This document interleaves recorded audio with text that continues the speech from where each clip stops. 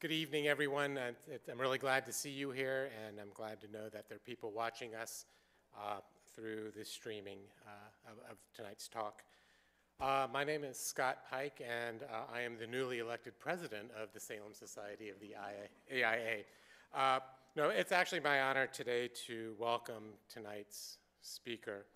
Justin Holcomb and I have never actually worked side by side, but I feel like we've danced around each other and have been in close contact for several years now. Justin received his PhD from Boston University, which is a phenomenal institution, but I think it's the master's that we should really focus on, because he had his master's in applied anthropology just down the road at Oregon State University, and then his BA in anthropology from Texas A&M. All right, so we have some fans. Justin also had a predoctoral fellowship for 2 years at the Wiener Laboratory of Archaeological Science at the American School of Classical Studies in Athens, which is quite a title, where he spent 2 years, and I think a bulk of the research that we're going to see tonight was collected during that time when he was based in Athens, but working out of Crete and some of the Cycladic islands. Currently, Justin is a postdoctoral researcher with the Kansas Geological Survey, which is housed at the University of Kansas, and he is doing some very interesting work looking at soils and stratigraphy, working under Rolf Mendel, who is also another geoarchaeologist. So if Justin has a great career so far, and it's very promising where he's going, and I'm really excited to hear his talk tonight. So please welcome Justin. Thank you.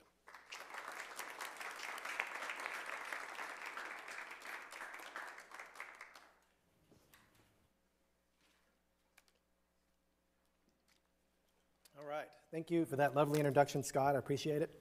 And I want to say thanks to the Rumpakis family and the Department of Classical Studies here at Willamette, as well as the Ancient Studies and Archaeology program, or the Center for Ancient Studies and Archaeology, but also to the AIA Salem chapter. Thank you all for being here tonight. I appreciate it, and everyone else, and those of you joining us live tonight. I'm very excited to talk about two of my very favorite topics: geoarchaeology and the earliest occupation of the Greek islands. Now, for me, the story of this topic began in 2010 when I was an undergraduate excavating with Texas A&M University and the Center for Study of First Americans. And when I was excavating, I heard of a big discovery that had happened. In 2010, Drs. Tom Strasser of Providence College and Curtis Runnels of Boston University discovered a series of stone tools on the island of Crete. And specifically, what they found were some stone tools made of quartz that they thought were Acheulean, that dated to at least 100,000 years old. Now, this discovery was quite exciting, but also controversial, and mainly for two reasons. The first is that you may or may not know, but Crete has always been an island. For the last 5.5 million years, it's been an island. And so any discovery on Crete suggests some form of open water travel, okay? The second one is that the traditional narrative in the Aegean Islands is that it's quite young, okay? The earliest occupation, maybe the traditional idea is maybe around, say, 12,000 years ago. And this is largely because we knew that early foragers had made it to Milos due to the discovery of obsidian at the bottom of, in Frankti Cave, which is on mainland Greece. And so they must have been able to go to Milos to get obsidian, right? And so, if true, this find on Crete, it had big implications.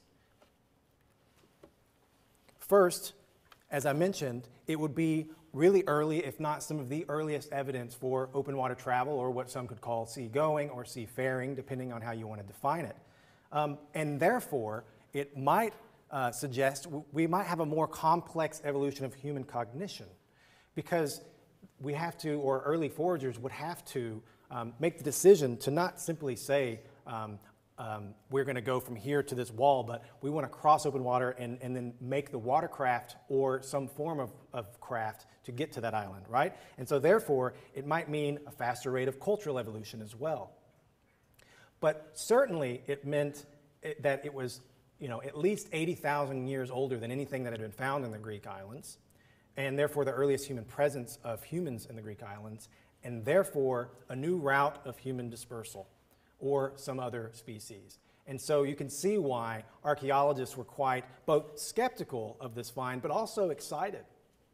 And so for me, when I was excavating, all of these big questions were being debated about, and so ultimately it all boiled down to one single question that needed to be solved. And that is there an Aegean Paleolithic? And this is essentially what the debate has for the last decade kind of revolved around, right? Now, before I get into the archaeological evidence for how this debate rose, I would say that I'm aware that many of you are not Paleolithic archaeologists in the crowd. So I thought what I would do is provide you, or at least Ortwin, with some archaeological background on Paleolithic archaeology, but mainly so that you're ready to evaluate for yourself the evidence as I present it, okay? Now, anytime I begin to talk about Paleolithic archaeology, I like to start it by discussing what's called the sapient paradox. Now, one of the deals with being a Paleolithic archaeologist is that you have to grapple with deep time, millions of years. And so by doing this, Colin Renfrew had begun to think about deep time and in particular biological and cultural evolution. And by doing this, what arose was something called the sapient paradox that is a big debate in Paleolithic archaeology and paleoanthropology. And it goes like this. Ultimately, if you look at the last, say, 2 million years, and you consider biological and cultural evolution as a ratio, right? For the most part, in the last few million years, it has been a ratio that is heavier on the biological change and lower on the cultural change. Very small changes in cultural evolution and technology and tool typology, but quite rapid change in biological evolution. For example, now we know that around 200,000 years ago, 250,000 years ago, there were at least 5, but perhaps 7 different species of Homo sapiens on Earth at the same time. Now we have 1. And so what archaeologists, when you look at that ratio of biological to cultural change, and then you consider cultural change and how that's changed over the last 2 million years, we know that it's the reverse to biological evolution, right? It's largely slow, but then it ramps up when we get to the Holocene and into, where we have a new iPhone every year. And so this paradox between when this kind of ratio flipped from one heavy on bio to cultural is what archaeologists argue when that flip happened could be when and not only what it means to be human. Because when the cultural evolution, the ratio flipped, and we start to behave in more complex ways, like cave art and complex stone tools, maybe that's when we started to think more like we do today. So you can see that it's quite a big topic. And I'm going to bring that up because it makes the find on Crete crucial to unraveling these complex narratives of our biocultural evolution. And so when we find sites like Crete, we need to find more. These are big data points. All right? Now, through that understanding, I'm going to go over not the biological aspect, but the cultural aspect, just to give you an idea of what I mean when I say that the cultural evolutionary change over the last 2 million years was largely slow. Okay, first, and I'll make this brief, but let me say before I get into it that the dates that I'm going to present they're not hard and fast, all right? There's not strict lines between these, and you should think of them more of as a gradient, all right? And the dates do change by different regions. If I say Lower Paleolithic is 1.8 to 250, 1.8 million, 250,000 years ago, it's usually going to be older in Africa than it is in Europe, okay? So I just wanted to point that out there. But if you have this down, what I'm about to tell you, you're off to a good start about understanding Paleolithic archaeology. Okay, so in the beginning, the oldest stone tools that we have are technically 3.3 million years ago, but in general, that's a single site. We're looking at simple core and flake technology, these choppers is what they're called. In Africa, they're called oldowan, and that's the one at the very bottom there. And this, kind of stuck around from about 1.4 to around 1.3 million years ago. And then we see this massive kind of revolution when we start to see hand axes, what's called the early Acheulean. Okay, there are these crude hand axes on the left there. And these are multi-purpose tools. You can pretty much do anything with them. You can crush bone, you can cut, you can saw. And that was a big change. And you see them all up into Europe and into Asia. And around 600,000 years ago and after 600,000 years ago, these hand axes become more shaped, they're more symmetrical, they're better quality, and that's called the late Acheulean. And as you can imagine, there's a few other things like scrapers and massive chopping tools that are really associated with the lower Paleolithic. But you can see that from 1.4 to say 300,000 years ago, that's pretty much what dominates the archaeological record. Now certainly, I should say that preservation issues are obviously a thing. We have a lot of the osseous and organic materials that just don't preserve. But for the most part, their main stone tool implements they look like this. And then what happens, around 250,000 years ago, we see another kind of cultural revolution. We see this change in not only the way things are made, but what they look like, and we see what's called prepared core technology, all right? So the brain is shifted to simply making these chopping tools to preferentially thinking about how to break a specific stone tool in certain ways to get what's called a preferential flake so that can be a tool, right? It goes from just taking a cobble and making a tool to now making a cobble and making multiple tools. And that was a big deal, and it's very clear.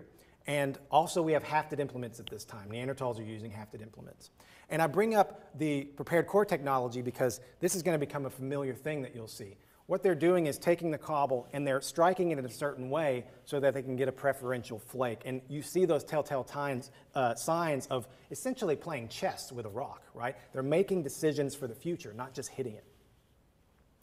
All right, and this occurs from around 250,000 to 45,000 years ago, before we see another massive change in the upper Paleolithic, and we start to see the development of blade technology and a wide diversity of different projectile points and bifacial technology. And the blade technology is another big shift in this kind of way to think about stone tool making as chess, and on top of that, it's very conservative. They take a cobble and they're taking flakes down the edge systematically. And you can get way more off of a single tool. But the general story here is you're getting more complexity over time and it's getting shorter, right? Rapid, quicker change until you get to the Mesolithic or Epipaleolithic, depending on where you are. Mesolithic in Europe and Epipaleolithic in more like the Near East. And again, these ages range. But you get what's called microlith traditions. It's extremely conservative, and they're called microliths because the stone tools can fit on your fingertip. And that's because they're putting them in bone rods and wood rods and making these complex hafted implements. They're highly mobile foragers, extremely efficient hunters. And these are the humans that we traditionally associate with the Aegean and have for the last few decades.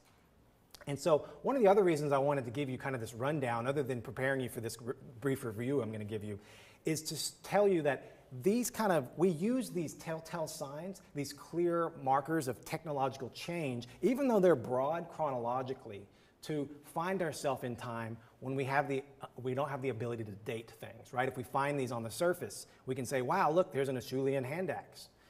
And that's how we start making maps like this for human dispersals. And I'm not going to go over the various movements of peoples, but you should know that there's multiple out-of-Africa events of different species, Homo sapiens, Neanderthals, and Erectus. What I really want to say, other than that we use stone tools to create maps like these, like that data point on Crete would allow us to draw an arrow there, but you'll notice there is no arrow there, right? Going through Greece. And that's because of this traditional narrative I mentioned, which not only puts Greece as late, the Greek islands as late, 13,000 years ago, but in reality, Greece has been kind of considered as irrelevant by a lot of archaeologists in the broader narratives of human evolution. especially the Greek islands, even though recently we know that the mainland Greece is at least 500,000 years old, or has sites that are 500,000 years old. And on Anatolia, they're at least 1 million years old. And I know the text is small, but basically all these sites are 1 to 2 million year old sites. And you can see they're all around Europe coming out of Africa. And so the idea has been that the Greek islands are a cul-de-sac. They're inhospitable islands, is a quote that you can see. And in general, that it has just, really focused on terrestrial routes out of Africa. Water is a barrier, so the idea goes.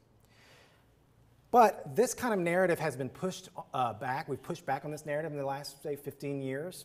And it's really begun with claims for an Aegean Mesolithic. And as I mentioned, these claims for an Aegean Mesolithic are pointing to a highly mobile, very open water crossing, definitely seafaring groups of peoples that are coming in through the Greek islands. And these, what you'll see is I'll have a series of maps like this, and the red dots are sites, and the black here, I just mainly put the islands rather than all the sites. But these are the islands where we know we have good presence of Mesolithic.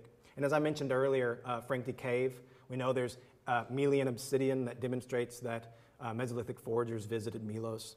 And so this isn't necessarily a problem. It's not hugely controversial that we have Mesolithic in the islands, although we do need to find Mesolithic sites because only one of them so far is dated. And so, this is a big research push right here to understand the Mesolithic. When the controversy comes in and when people really start to debate is when we get claims for an Aegean Paleolithic. This is the current, at least, generally pretty current map of where claims have been found for the Aegean Paleolithic, whether it's Upper Paleolithic, Middle Paleolithic, or Lower Paleolithic.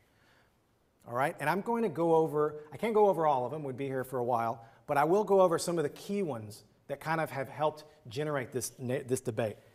All right, and it starts on Cyprus, actually.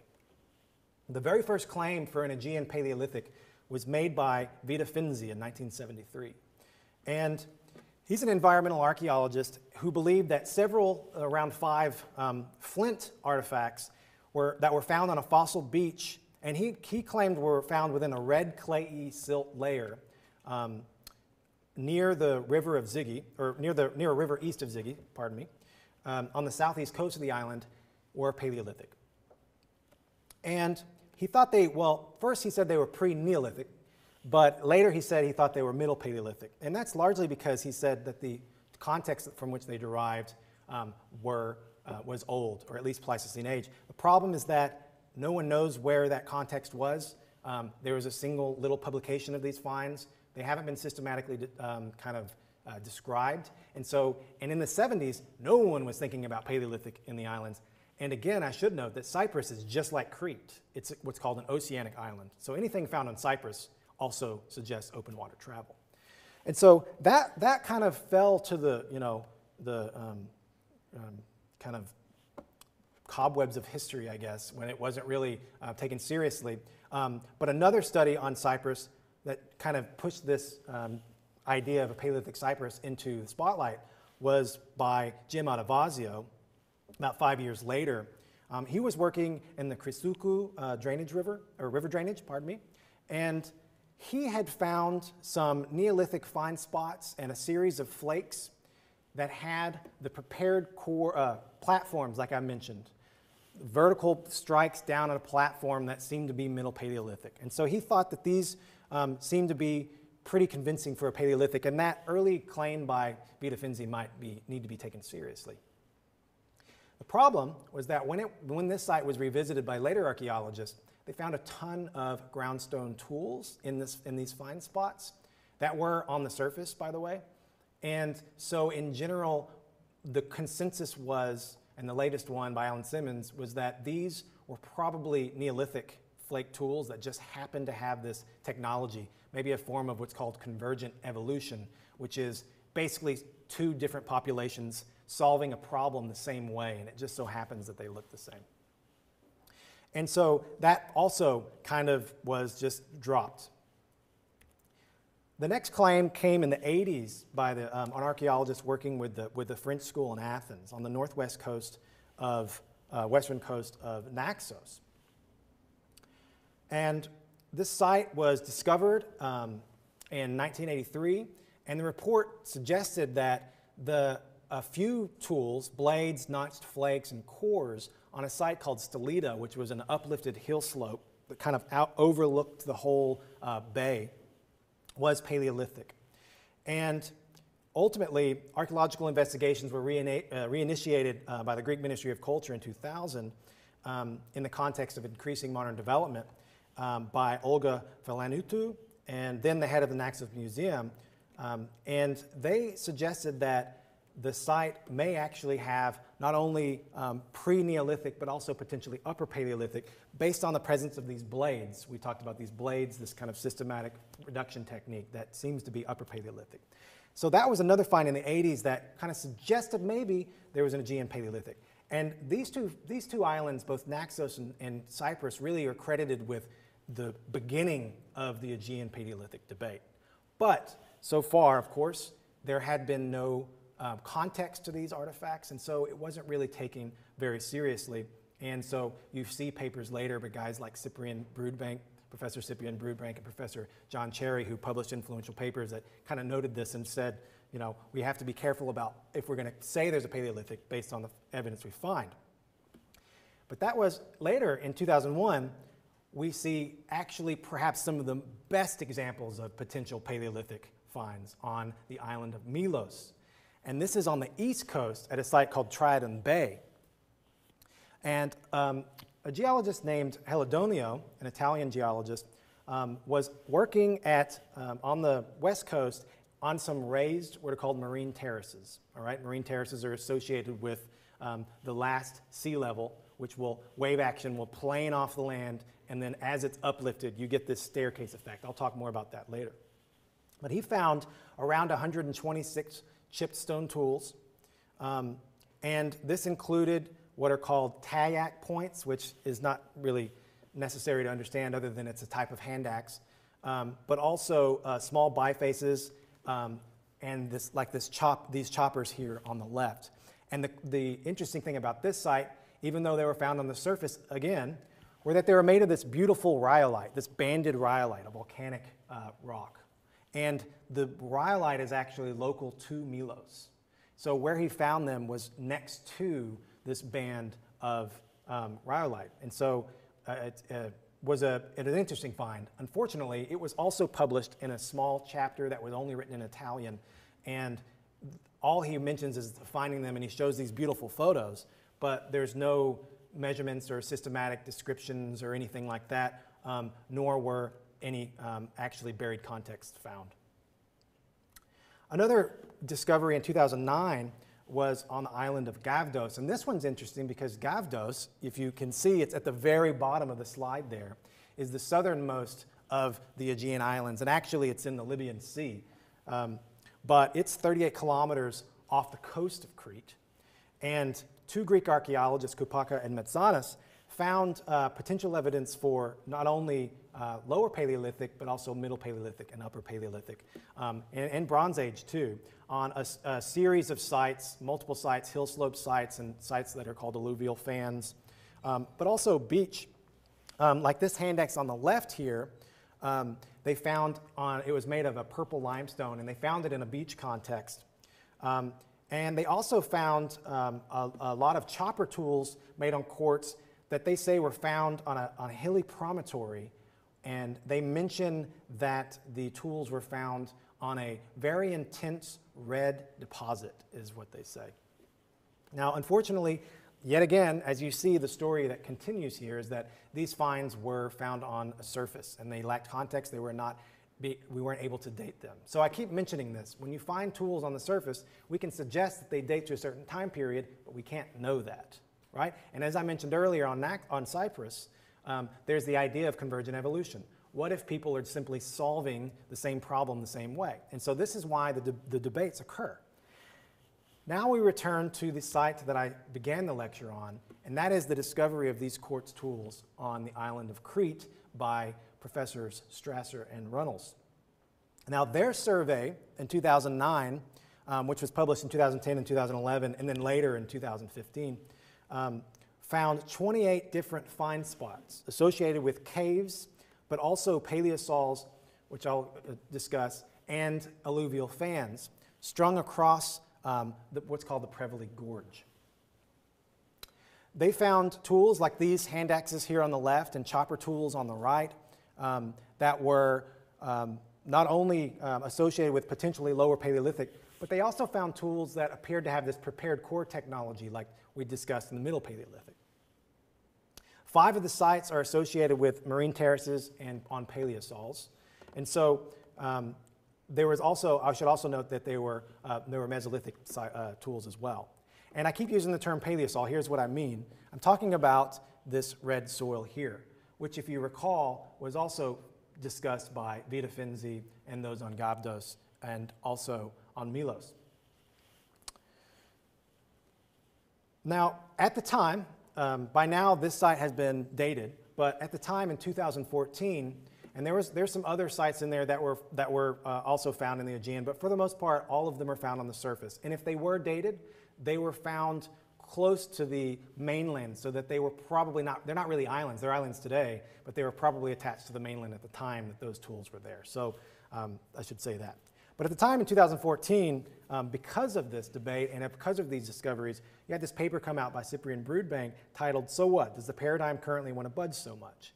And his point, which is well made, was that at the time there were, very few finds in context with no direct ages, even though Plakias, which we just saw, is not exactly a surface find. We saw the paleosol, there were tools in them, but there was only one excavation, the site that I didn't mention. An excellent archaeologist named Nina Galanidou is excavating on the site of Rhodophnidia on Lesvos. But that's one of those sites that probably was connected to the mainland during most of the Pleistocene. So even though this site, which is around at least 250,000 years old, but a little older probably, was probably a key staging ground for the initial movement into the Aegean, it isn't technically an island. But there are also no features. And so ultimately, what Broodbank pointed out was that if we really want to understand the Aegean Paleolithic, if we want to demonstrate that there were peoples crossing into the islands at a different time than the Mesolithic, we must find Pleistocene age sites that are buried in deposits that we can date, that we can excavate, we can demonstrate that peoples were there. And so this is where I will continue my story of when I was an undergraduate and I heard about this discovery, because that was in 2010. And then a year later in 2011, I would be coming up to Oregon to study geoarchaeology at Oregon State University, working with Dr. Lauren Davis. And it's really at Oregon, here in Oregon, where I learned the foundations of geoarchaeology that kind of led to the foundations of this talk. And what I learned at Oregon State was that, the traditional idea of geoarchaeology, if you've ever heard of this field, is that it's simply the application of methods in the earth sciences or geosciences to solve archaeological problems. But what I learned in Oregon from Lauren was that it's not just methods, but there's a lot of theory involved that geoarchaeologists use that are very important to understand, because they allow us to adopt what I call a geoarchaeological lens and apply that to the archaeological record, okay? And what I mean by that is geoarchaeologists first and foremost, put a focus on context. And if we think about this review I just gave you, the key was that it's all contextless, right? We're missing the deposits that these tools used to be in. And so geoarchaeology really focuses on context, which we can also call stratigraphy, and that is sediments and soils. Now, for those of you in the crowd that know me, will know that I will never miss an opportunity to teach the difference between sediments and soils. And so that's what I'm about to do. And if there's one thing I hope you leave with more than one, but if there's one thing you leave with, know the difference between sediments and soils. And I'll tell you why in the second part about why it's so important. Now, sediments are the organic and inorganic particles that are accumulated due to erosion and deposition. These are the particles, the minerals and rocks that are moving around the landscape, whether it's a beach environment or a delta river environment or a hill slope, all right? And it could be boulders, it could be sand. You can imagine actually beach sand in your head. those are sediments, right? And the reason why it's important to know sediments is because sediments are moving. If you find an artifact and a bone in a sediment that has been moving, you cannot prove that that bone and that artifact actually belong together, right? So it's not just about finding the context, but it's about understanding the context, which is what geoarchaeology is all about. Now, more importantly, when things stop moving, or I shouldn't say more importantly, but let me just say that sediments are what's burying sites. You need to have sediments that are deposited to actually have a site preserved, right? Pompeii is preserved by pyroclastic sediments. But it's not just when sediments are moving, it's also when they stop moving.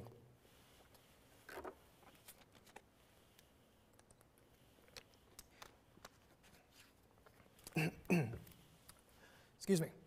When sediments stop moving, oh no, went down the wrong tube. That's what I get for taking a drink of water. When the sediments stop moving, what happens is you get soils forming.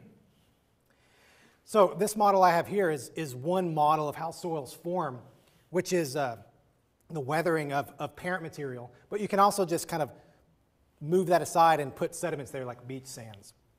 Soils are the in situ weathering profile of sediments. So soils develop on top of sediments. And you know, there's this lovely acronym here that rolls off the tongue called CLORPT.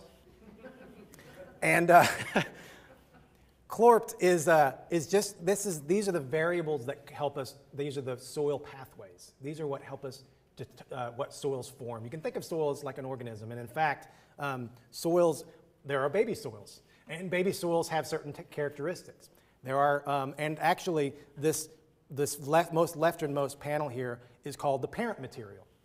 That's because soils grow based on the various regional climates, you know, the organisms, the topographic relief, the type of material that's there, the type of minerals that the soil is growing on, whether it's beach sands made of quartz or you know, calcium, limestones in Greece, but also time. Okay, why am I telling you all this? That's because when the landscape is stable and soils are forming on these sediments, guess what else is forming? Vegetation, therefore animals, therefore people. And so when you find buried soils, you have a better opportunity of finding artifacts that are in context. Those artifacts belong there. Whereas sediments, who knows where they came from, right? They could have come from the top of the hill or further away. The other key thing is that not only are soils important for a higher probability of artifacts being placed there when you find them, but the two variables there, climate and time, mean that because they grow over time, like in this figure, we can use them as, just like the artifacts are used as fossils, essentially to find yourself in time, we can use various soils as fossils to find yourself in time. So when you combine the discovery of Paleolithic tools, like the ones we just reviewed, with this understanding of soil development, you can start to get a better understanding about where, why, and also how archaeological sites form, okay? So pay attention there that A horizon I mentioned earlier, that's the baby soil I mentioned, and the B horizon is called an alluvial horizon, and that's the one that will gain regional characteristics based on the environment of that time. A 100,000-year-old soil that formed 100,000 years ago is going to look different than a soil forming today because the environment was different. It will have different structures based on the amount of time that's developed, and it will have a different color.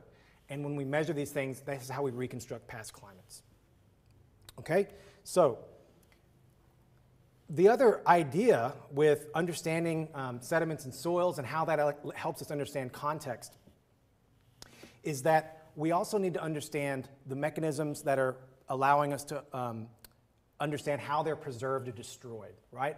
And that's called archaeological site formation theory. So site formation theory.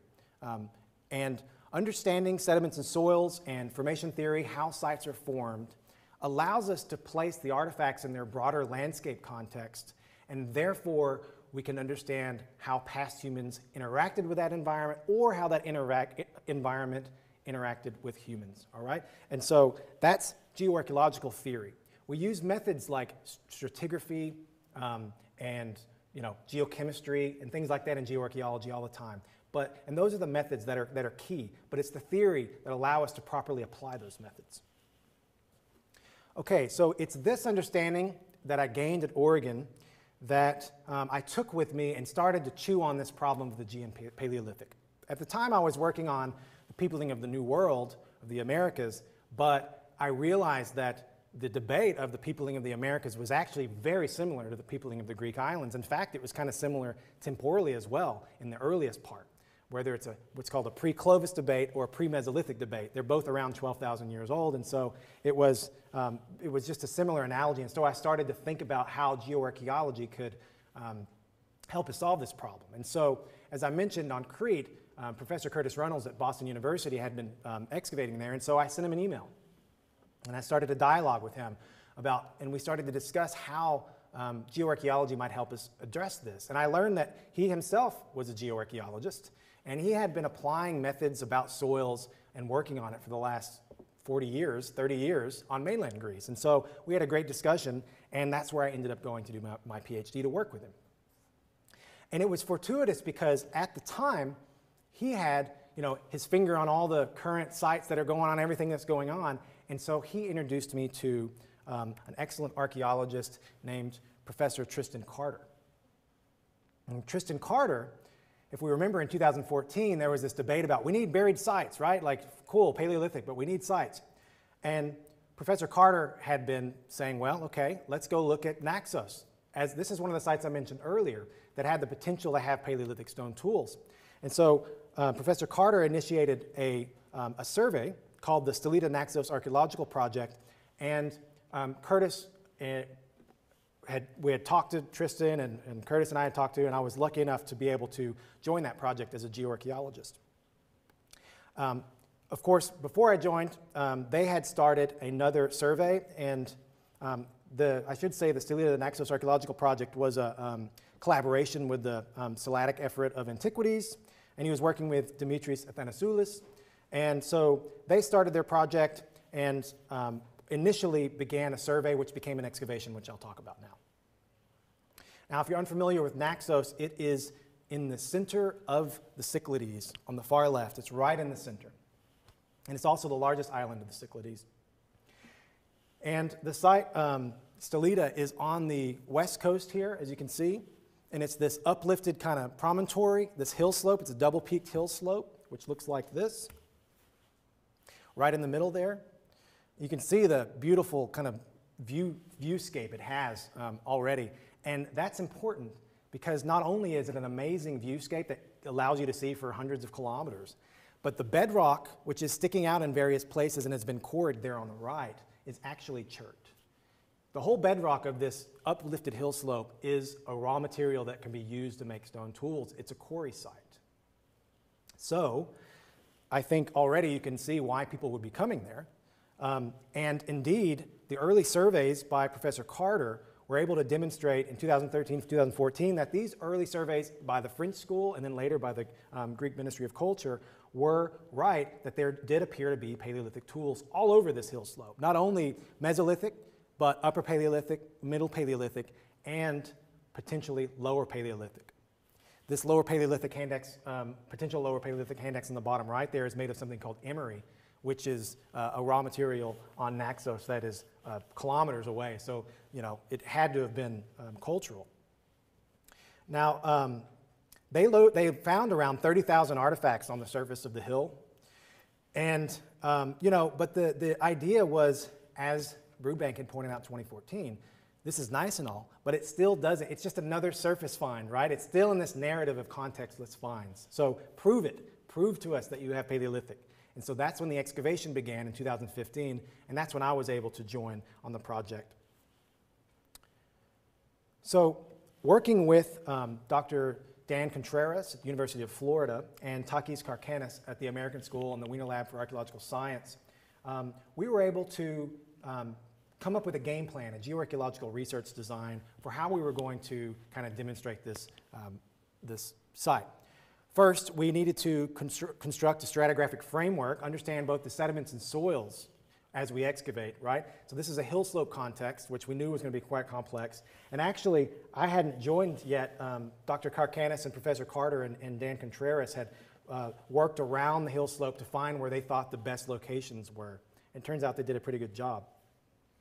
And the other thing was Professor Carter had began working with the University of Bordeaux, Christelle Lahaye, who is a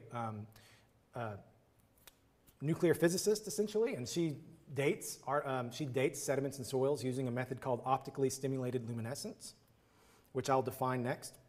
And so the goal there was, it's not only do we need to find buried tools, but they need to be dated as well, right? So that was the goal. We need to find the final nail in the coffin to solve this debate.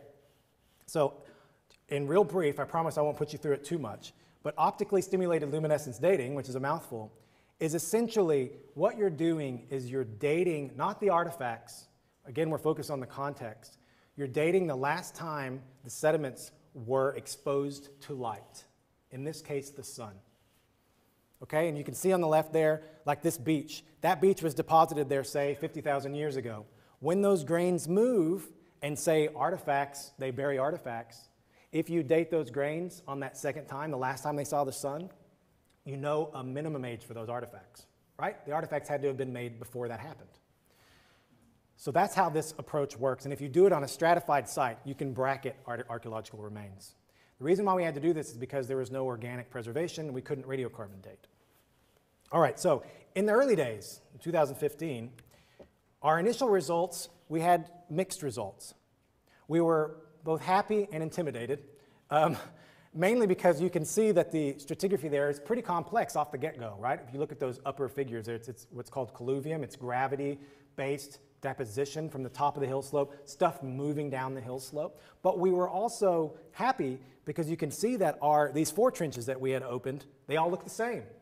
So it's not so complex. It's suggesting we might be able to figure this out. And on top of that, we have a soil on the bottom. And remember I mentioned that you need to be able to separate the sediments in the soil. Those top units there are pretty much sediments except for that very top one, which is the modern topsoil which develops. You can see them outside right now. Under that's the sediments, and then that bottom red unit there was a nice soil. And so that was promising. But really, due to the trench locations of Professor Carter and Takis Karkanis and Dan earlier, in earlier years, we were able to find a unit that was much deeper. If you start on the top left, this is at the top of the hill slope, and then if you look at the right, you can see the almost 4 meters of sediments and soils that we uncovered there, which is pretty abnormal. Any of you who have worked on hill slopes, at the top of a hill slope, the idea is usually you're going to find maybe shallow 20, 50 centimeters worth of stuff. Now, this isn't at the very top. You can see the top up there, which I should note, there's a newly discovered Minoan sanctuary up there. That's what they're working on now. But in this part, we found these 4 meters of sediments, and it's difficult to see. I understand that, believe me, after staring at it for years. But ultimately, what we're looking at is not only stratified deposits like we saw on the top, which are called colluvium, but there's also a dune ramp. LU5 there is actually Aeolian with some coarse input. There was a dune ramp that was draped around Stolida, around the hill slope, which is pretty cool to think about. And then there's a soil formed on those sediments. Below that in LU6, there's what's a mud flow, is a highly saturated deposit with a soil developed on it. You can see tree roots growing through it, which is another massive soil. And then below that was yet another soil, this orangish color or yellowish color on the bottom, LU7. There's another deposit like those on the top, this colluvial deposit, but it had been stable for so long that a soil developed on it, and the yellow you see there is calcium carbonate. It's called a calcic soil. So there were 3 major soils at the bottom of this. The other promising aspect of this that we were happy to see was that stone tools occurred all throughout this sequence of deposits. And I just put up the counts here just to show you, how many there were, which was nice. And these tools went all the way down to LU7 and all through all the units, except for the bottom LU8, which is the basically weathered bedrock. So no stone tools there. Now the next step, we had stone tools and we had deposits. We needed to date them. And so that's when we began working with Christelle Lahaye and Ninon Teffin at the University of Bordeaux to get OSL. And you can see in the very beginning, these early dates here, 12,000, 14,000, 18,000, we were getting exciting. It's upper Paleolithic, Mesolithic ages. But at the very bottom is when we started to realize, wow, these deposits are a lot older than we think. LU6 was dated to 94,000 plus or minus 6,000, and LU7 is 198,000 So around 200,000 and around 100,000, basically. And so this stuff was all published in 2019 in Science Advances. So if you want to read more about it, it's all detailed in there. And so that was when we realized that, we had not only, Upper Paleolithic tools like these scrapers and what are called, burins or back blades like these. These are illustrated by one of our lithicists, Denitsa Mihalovic. Middle Paleolithic tools like this Mysterian point, Pseudo-Lavawa point, as well as this potential Lower Paleolithic biface, but all the tools in the LU7, which are Lower Paleolithic age, were mainly of the core chopper variety. Now, the other thing was this was all in 2015 to 2017. And since then, I can tell you that the good news is that things have become more complex than that. We've excavated more. The site is not limited to this single unit, but there are a variety of buried deposits like these across the hill slope, which we've now excavated, and we're in the process of dating them. So stay tuned for those publications, because we'll have a whole new series of deposits with dates and artifacts from those coming out, including the dark gray areas, which are hearths. So that's nice. So the results are that Stolida allowed us to find stratified deposits and date them. It suggests people were on Naxos by 200,000 years ago, and certainly 100,000 years ago, like those finds on Crete. And so it further supports the hypothesis for an Aegean Paleolithic. That's it, right? Done and dusted. Problem solved. Not really. Certainly, I think that what I would say here is that now what we're doing is shifting away from whether or not there's an Aegean Paleolithic and where it is, right? I think the case is closed whether or not there's an Aegean Paleolithic. I would stand by that. But there are still some outstanding questions that remain that we need to work on. The chronological resolution we have is coarse. We have OSL dates of around 250,000 on Lesvos, 100,000 now on Crete at Palaeolithic, 113,000. And we have our dates on Stolida, but they're all this method, optically stimulated luminescence. They're all dating sediments. They're dating deposition, not necessarily when people were there. It certainly dates when people, the minimal age that they could have been there, right? But not exactly when they were there. And this is important, as I'll show you in the next part. It's also difficult because of this to evaluate this idea of seafaring or seagoing. If we don't have the dates nailed down, how can we prove whether people crossed big open bodies of water or short ones, right? And I'll show you an example of why that's important too. There's also no fossil remains. So if we're going to talk about species, well, we don't have actual dated fossils. And so, again, we need more buried and dated sites, and we need more sites that are dated in different ways as well to help provide multiple lines of evidence of the chronology of the Aegean Paleolithic. Okay, now, the thing is that this debate about all these surface sites, everyone was so focused on the fact that they're from the surface. So therefore, they don't tell us anything, they would say. But I think there's a lot to be learned from these surface sites. In particular, the fact that these artifacts were found, they used to be in deposits. And where they are now, they're simply eroded. And so when we're trying to understand where sites should be, which is what my big question is and my main focus of my research, is we can actually start to look at the settings that all these surface finds were found in. And you start to see some very common patterns. And I mentioned one earlier that you notice a lot of these finds are mentioning the presence of red soils, right? Pleistocene soils that were assumedly Pleistocene soils. They're in coastal and near coastal settings. They're commonly in these uplifted geomorphic settings, what are called marine terraces and alluvial fans and hill slopes. And they're always by these soils. I call them argillic. You can call these B horizons that are reddened. They're clay-rich argillic horizons. And these calcium carbonate one, like you saw at the bottom of Stolida, is calcic. Okay, so this is really, when I mentioned the foundations of geoarchaeology at Oregon State, this is pretty much one of the main lessons that I learned from Lauren, and that is finding deposits of the right age. He calls it the DORA approach.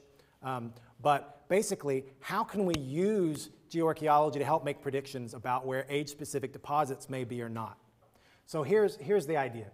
If someone asked me, Justin, how many Paleolithic sites do you think should be in the Greek islands? I would say I have no idea. But I can tell you how much Pleistocene soil there is. We can map that, right? If we want to know where 100,000-year-old sites are, we just need to know where the 100,000-year-old soil is. Obviously, there's a lot of it, but we can start to map it and systematically survey that. A lot of these early surveys that were looking for Paleolithic sites were what I call artifact-centric research designs. They're classic pedestrian survey approaches where they're looking for artifacts, right? Well, that's what you do, and it's very successful. But this approach changes the main analytical unit of study to the deposit, sediments, and soils. So rather than surveying for artifacts, you survey for deposits. And these things don't have to cancel each other out. They should just happen at the same time. And that does occur. So I'm going to give you a brief case study about how this works, just so you understand what I mean by how this geoarchaeological approach can help us find sites. And I'm going to use Crete as an example. All right, so the first thing you need to do is understand the processes that I say are filtering the archaeological record. By that I mean we know there was this population of pristine archaeological sites, and we need to understand the processes that have ground them down to small little bits that we find today. And this demands an understanding of climate histories, tectonic histories, but also environmental conditions, all right? The first thing you need to know about the Pleistocene, especially in the Aegean Islands, is that the Pleistocene is made up of pretty predictable, around 100,000-year-old orbital cycles of sea level rise and fall, all right? When periods the temperatures are warmer in past periods, the sea levels are higher. And these are called interglacials. And that's what we're in today. And so when you have interglacials, like these that we have across in this figure here, you have islands. In the glacial periods when the temperatures are cooler, there's less water because they're taken up in the ice caps, and so there's more land that is revealed.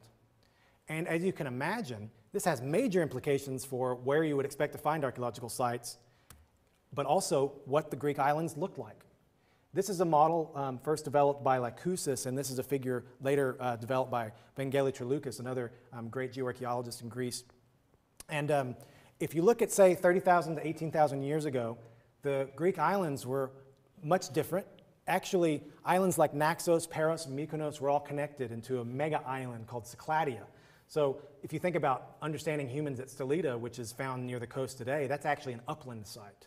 So it's very different. In fact, 180,000 years ago, during a glacial period, not only was Naxos attached to something like Cycladia, but it was attached to mainland Greece. It was a massive peninsula that came out, like you can see in the top right figure there. And then these bottom two, which are, for me, some of the most interesting, is that this paper here, Trilloukas and Karkanis, what they pointed out is not only would you have massive land bridges that connected Anatolia and mainland Greece, but this land bridge would have been pristine ecosystems. You can see the negative places in the bottom right and left there. Those are massive lakes. So you would have had very rich river valleys and freshwater lakes. And so the story really, which is a shame, is not only is most of the Paleolithic buried underwater today, but probably the best part of the Paleolithic is buried underwater today. And so we can't say, oh, it's not that Paleolithic peoples weren't in the Greek islands. It's that the dirt from which their material footprint is preserved is just simply gone. And so what we have to do then is apply these methods to understand how we can better predict where these little paleo remnants, they're called, exist. Actually, the Greek islands that we're on today, you can think of them as paleo mountaintops. They're the highest elevation of these once vast land bridges. I mentioned soils, and I keep mentioning this idea for red color. And this is a model created by Van Andel and also Curtis Runnels in the 90s. And this is for Epirus. Now, I'm not going to say that this is exactly how it works all over Greece. But I will tell you that generally, you do see patterns. They worked it out for Epirus, but you could do this anywhere. And then all the way across Greece, all the way to Israel, you can see that as time continues, you get more reddening from the top, that's the youngest, and the bottom is the oldest. As you can see, it gets in the middle is a color. It gets red, more red, stronger brown, stronger red. And on the right is what's called structure. I mentioned that soils are organisms and they grow. Well, as they grow, they gain more characteristics. They start out, if you go outside and put a hole under the grass, you're going to see that the structure is granular. But if you dig a same hole in a 130,000-year-old soil, it's going to look like this one on the bottom right, like the one we found at the bottom of Naxos, and like the ones that Curtis Runnels found on the southern coast of Crete. And so when you combine our understanding of sea level rise and change with what color the soils are going to be and the structure they are, and then we consider the tectonic setting. The Aegean Islands are one of the most active, if not the most actively tectonic regions in the world. And the story for Aegean tectonics goes like this.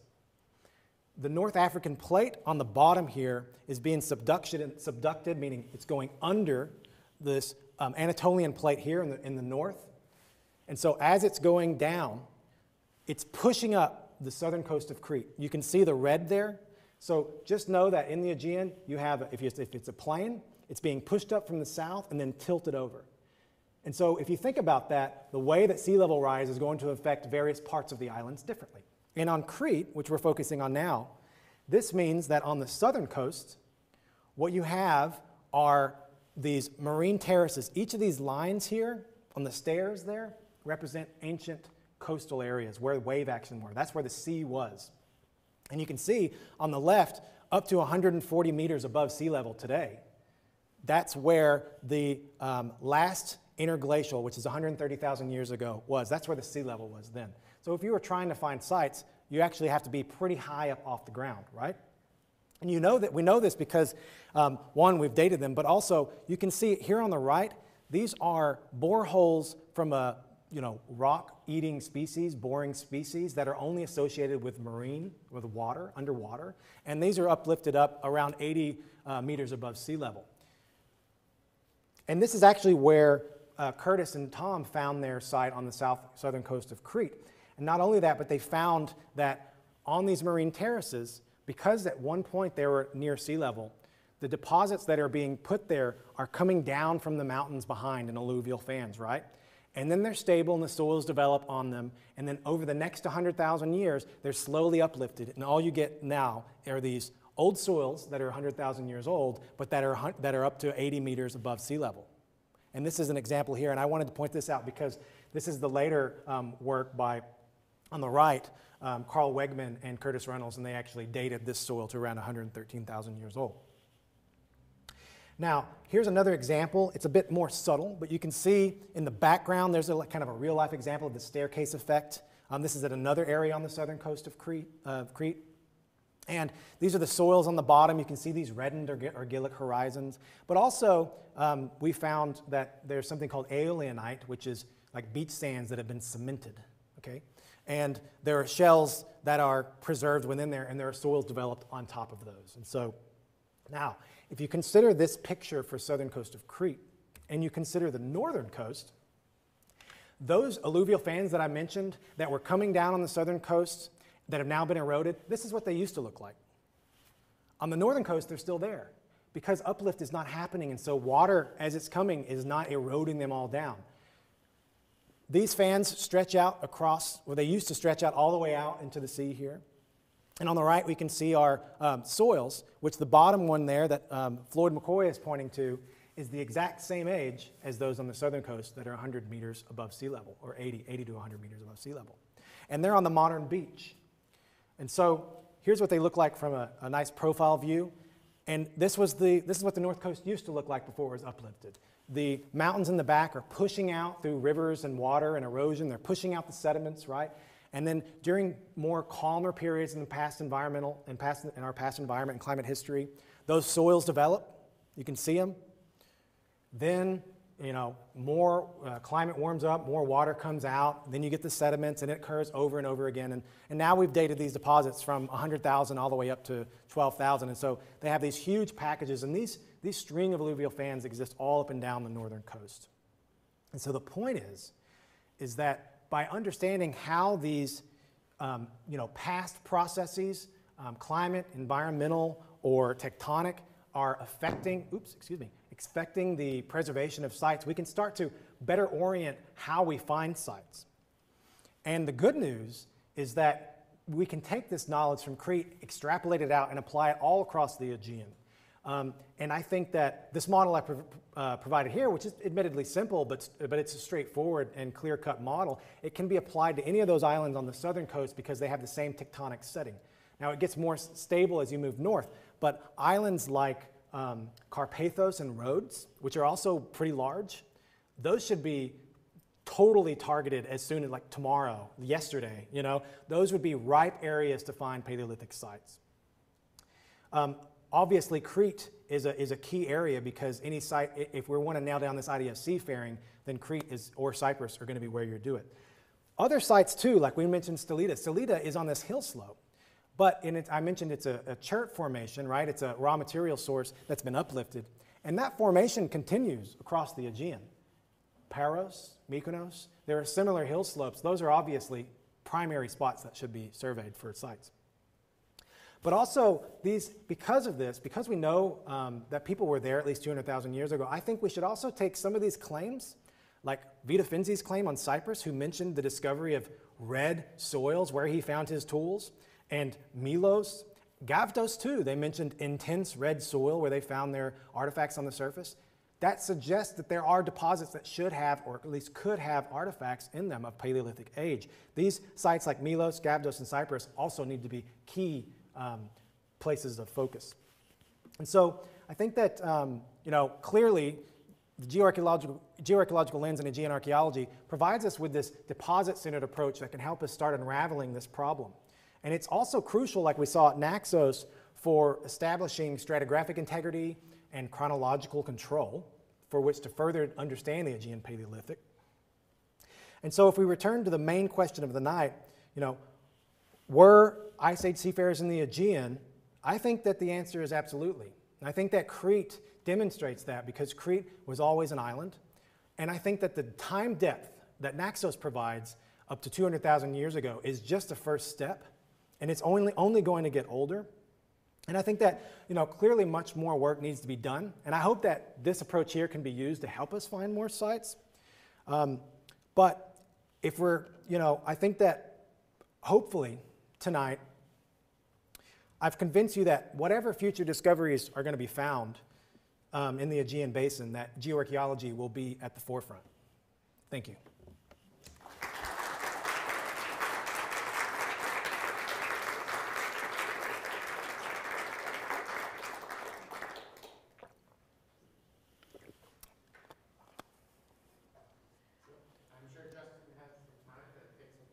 Sure.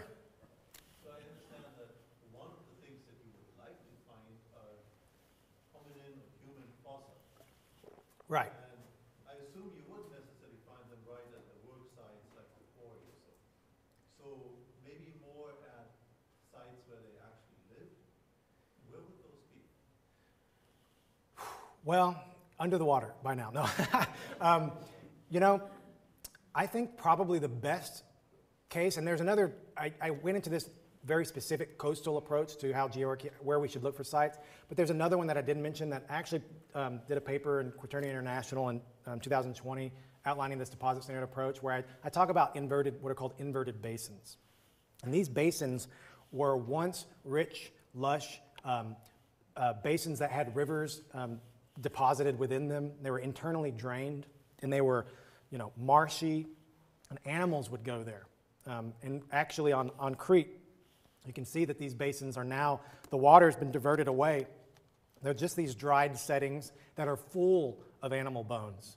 And that's where I would say you would look for human fossils. In fact, Katerina Hrvati and at the University of Tübingen and Vangeli Truloukas, they also use this deposit-centered approach. But they've really focused on, you could say it, a bone-centered approach, fossil-centered approach, where they're looking for deposits too, but they're also combining it with animals of the right age. And they'll go there and look for fossils. And that's actually where, if you look at a key site like Marathusa that's on the mainland in the Megalopolis Basin, they had found a hominin tooth there. And so that's where you would probably look to find fossils. The problem is that the soils, commonly people will say, well, soils in Greece are alkaline because of limestone, which is true, but they're also acidic because of modern conditions. And so what you get is these, acidic dirt on top due to the modern environmental conditions and these buried calcic soils. So it's just both. You don't get good fossil preservation and you don't get good phytolith preservation until these younger ones. And so the problem at Stolida is we only have the preservation of things like phytoliths, which are ancient plant fossils, like those little microscopic silica parts of a plant in the top horizons, and they just don't preserve in the lower ones. We don't have wood preserved in the lower ones. We don't have bones preserved. So the other thing is these basins have the types of deposits like water that's been buried and turns into peat, which is excellent for preservation, like at Marathusa. So that's a long-winded answer to your question, but I don't know where they would necessarily live.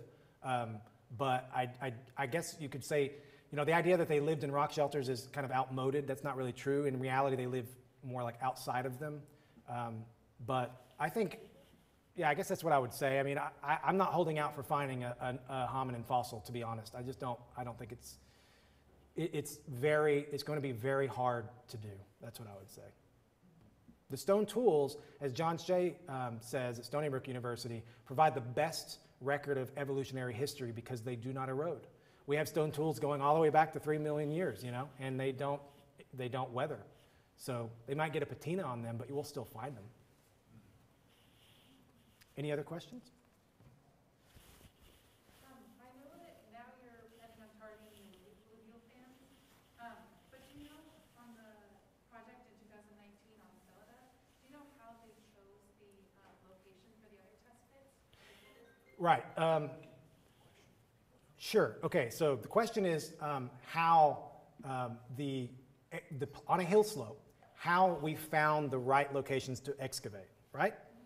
And that was partly because of Takis Karkanis is a genius, but also, really what they did was they looked at areas, him and Dan Contreras looked for areas where the bedrock had been exposed on the relief, providing a natural trap for sediments. And that first unit, the deep one in Unit 1, was in what's called a debris cone. And on hill slopes, you'll get these natural areas that are, you'll see two boulders or something, and you can see stuff just coming out. And so the idea was this is a natural depot center, and so maybe the most deposits are preserved there. And that indeed was the case. And these other units, we're starting to find out that anywhere you see these boulders sticking out and then it's flat, it's microtopography, right? And they're bearing deep deposits as well. So that's how you did it, how we did it.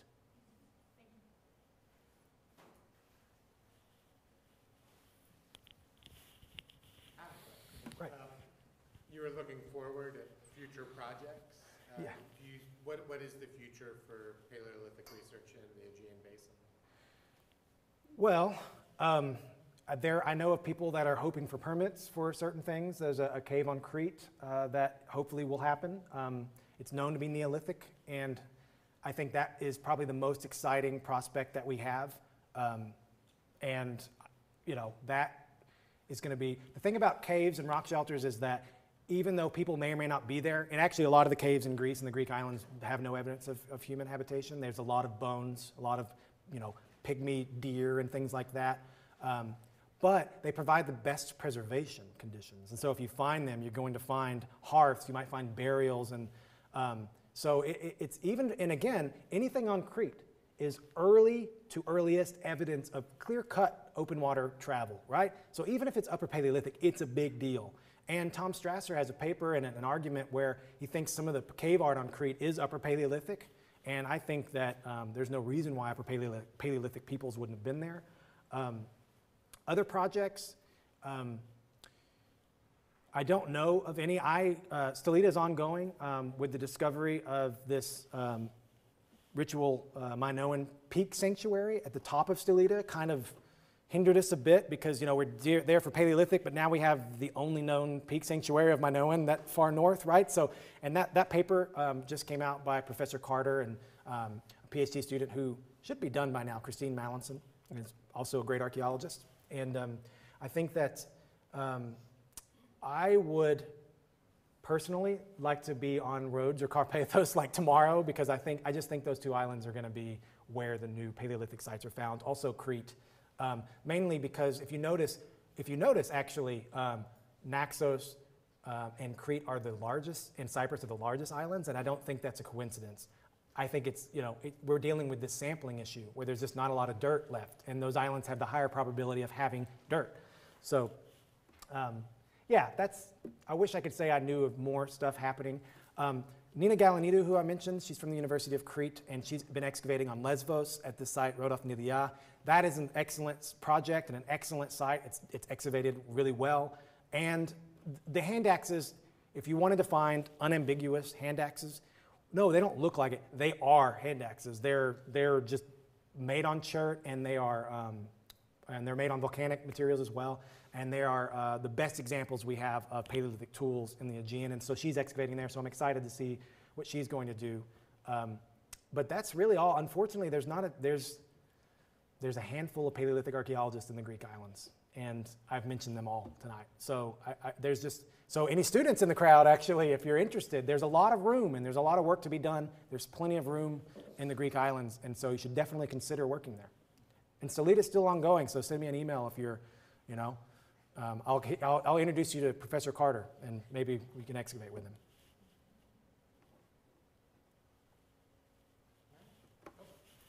No, of course, I told everybody that this was a talk about Neanderthals. I know. On boats. I know. Well, look, let me tell you this. I know you love hominins. Everyone loves hominins. But let me tell you this, because I wanted to fit this plug in there anyway, so thank you for the opportunity. Professor Carter is currently giving a talk called The Origins of Human Seafaring and the Earliest Occupation of the Aegean Islands. I believe that's what the title is. And if you just type in YouTube, earliest origins of human seafaring, you'll find his talk that it was recorded at the Canadian Institute in Greece. And I should have mentioned that the Salida Naxos Archaeological Project is a synergia between the Canadian Institute and Greece as well. And so, yeah, that talk, he goes into the, which I didn't, I focused on the archaeology. He goes into the biological side, what species could have visited Naxos and had the potential capability. He'll broaden it out to a global scale, which is important because, Crete is one of 5 islands that have Paleolithic archaeology that suggests for the potential for hominin seafaring. There's multiple in Indonesia, or not Indonesia, but the islands in the South Pacific, like Sulawesi. And yeah, so I would look at his talk. I generally do not speculate on hominins in the Aegean because I just don't think we can really nail it down yet. I think, in our paper we say it's probably Neanderthals with our Middle Paleolithic tools. Some people don't like that, but the reason why we say that is if you look at mainland Greece, all over Greece during the Middle Paleolithic, Neanderthals were everywhere. So why wouldn't they be on Naxos? And at the end of the day, people will just say, well, we don't think Neanderthals could do that, cross open water. I just have to disagree. And that's it, right? Like, we have to agree to disagree. Some people think that only humans, Homo sapiens, could cross open water, be complex in cognition to do that. That's why Crete is so important, right? It forces us to kind of debate with not only what it means to be human, when it means to be human, and if Neanderthals, even though we know they had more symbolic, material record, we know they pierced shells and wore necklaces and potentially buried their dead, potentially had art, which is up for debate, but we know they were more complex than we previously thought. And is seafaring another line of evidence that Neanderthals were complex? Probably. And I do think in the next 10 years, the Aegean Basin, we're going to be able to answer that question a lot better. Because even though there's a few of us, we're working on it. And I just think that really, it's only been really recently that we've just swallowed the idea that there's Paleolithic in the Aegean. And now we can get permits to look for it. We just needed the models to do this. My model, which is this geoarchaeological approach, is one of them, but there's another one. On Cyprus, there's another great archaeologist named Dora Mutsu, and she is working on developing GIS models for Paleolithic site prediction, mainly on Cyprus, and she has a few papers out that I would also recommend looking into. So, I don't know, I can't tell you too much about hominins. I can just say that the idea is that Middle Paleolithic could be Neanderthals moving around the Aegean. The other reason, it's not just because We don't know per se what hominins and what tools they used. It's not just because we don't like to make one-to-one correlations. It's also because that figure I showed you of how the Aegean looks like, from islands to a peninsula, that's a single paper and a single model based on 4 data points in the northern Aegean cores that are then extrapolated across the entire Aegean, which, as I mentioned, is one of the most actively tectonic regions in the world. So the model is great and it's a good starting point, but we cannot use it to make as proof that people's crossed open water or didn't. We just can't yet. We need more paleogeographic data. We need more geologists working on that. So it's kind of a dual problem we have, where we have a coarse resolution on the past landscapes that existed and a coarse resolution on the actual archaeology that's there. So unfortunately, I wish I could make a bold statement and say, we know Neanderthals are seafaring, but I just don't think that we can. I think we have good evidence. We have evidence. We can say Middle Paleolithic tools are in the Aegean. Whether or not it's Neanderthal seafaring, it could be, in our paper in Science Advances, we say that it's, we can say that it's probably short island hopping. But I can say that Crete demonstrates open water traveling by at least 100,000 years old. That's without a doubt. Whether or not it's humans or Neanderthals, we don't necessarily know. There's one more thing I'll say, and that is this is kind of a bomb that dropped in 2019, actually right after, when our paper was being published, or we would have mentioned it. Katerina Harvati re-looked at a key fossil from a site called Apodema Cave in the southern peninsula of Greece in the Peloponnese. And forever it was thought that it was a Neanderthal, right? And the problem was the skull was kind of deformed. And so using really high-tech scanning approaches, they reconstructed it and then did statistics on it and showed that it actually looks like it's human, Homo sapiens. And so this skull dates to 200,000 years ago. And so if you have humans, which we traditionally think only made it up to around Israel around 140, maybe 180,000 years ago, if they truly made it all the way to the southern peninsula of Greece, well, maybe there were humans around 200,000 years ago and in the proximity of the islands, and maybe they could cross open water. And by humans, you said that there were 5 other species of Homo sapiens. Right. I'm assuming Well, not Homo sapiens, but they're humans. Okay, but there were, okay, you said Homo sapiens beforehand. Okay, well, you can think of them as Homo sapiens in a sense, but really it's, you've got Denisovans, right? So Denisovans are a species that we've found in the Altai region of Russia, and they are around 40,000 years ago, like Neanderthals and humans. There's another species that is just called Luzonensis. It's found on the island of Luzon in the Pacific Islands. We have another one called Homo sediba, which was found in the southern coast of Africa. And that one, that one looked like it was 2 million years old, but when they dated it, it was 250,000. You mean like anatomically 250 million years old, like very primitive? 250,000. Yeah. Right, anatomically they thought it might be Australopithecus. And then when they dated the lava flow above it, it ended up being 250,000. So it's just gotten more crazy over the years as we keep making more discoveries. And so, the idea is figuring out exactly which hominins, which means humans and related species, were in the Greek islands. Is very difficult to do at the time. But I think we're close. Last question? So you mentioned COVID earlier and Oh, right, yeah. the route of the peopling of America. Yes. Is there any current theories on how the Aegean Islands would have been peopled, like the route of Yeah. occupation? Yeah, so okay, so the question is, what potential routes would hominins, whether humans or not, have entered into the Aegean basin, right? Yes. Okay, so there's several, especially when you consider these kind of paleogeographic maps of a land bridge. So traditionally the idea is they would have went around the Aegean through Thrace, so that's one. We know they did that. There's plenty of tools, lower Paleolithic tools up there. There's 2 that would be across this kind of dual land bridge. If you looked at it at certain areas, there's a massive land bridge at some times in the glacial periods, and then other glacial periods you have a northern Aegean route and a southern route. And then another one would actually be, if you consider Crete, down south, the coast of Anatolia and Turkey, and then across Rhodes, Carpathos, and Crete, and up through that way. And so those would be the routes that we think. Oh, and then there's another one, which is honestly more controversial, but it is a North African kind of transoceanic across the Libyan Sea from North Africa to Crete or Cyprus. That's an open water route. So those are the routes. Well, thank you very much. Thank you. Thank you, everyone. Appreciate it. And I'd like to thank everyone for joining us tonight. And I just want to make one statement. You were talking about Professor Carter, Tristan Carter, and we are trying to bring him here. We've been trying for the last 2 years. He was coming twice, but the pandemic stalled his arrival.